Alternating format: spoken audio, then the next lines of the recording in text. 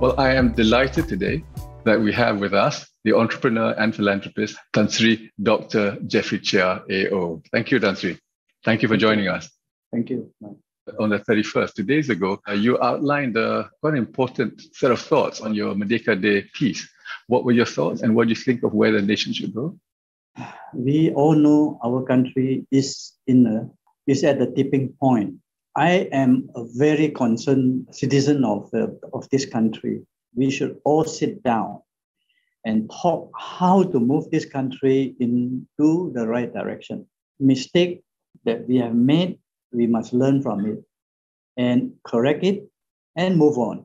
And I am very sure that the right thinking people will put in their best to help us draw a national agenda for unity, for equality, for progressive in areas of education, in areas of healthcare, which are very, very important, and to uplift the poor in the kampong and the villages.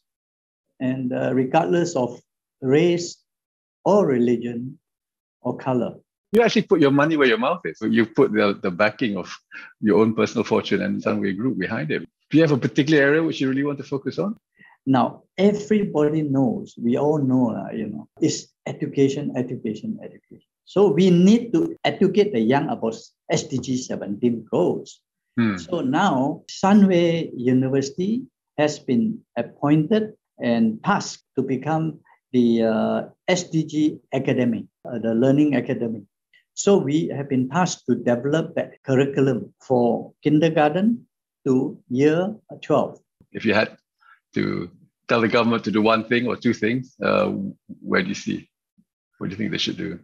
We need extraordinary policy, extraordinary things that we can put out to the people, and especially the business people, to encourage them to reinvest or to invest and to bring up businesses, because jobs are lost by the millions and people are finding difficulty in bringing food to the table.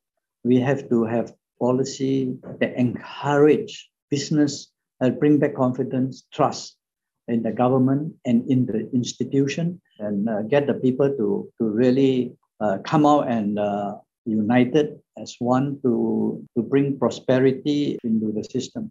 Thank you again, Tan Sri, and thank you to all who have attended. Thank you.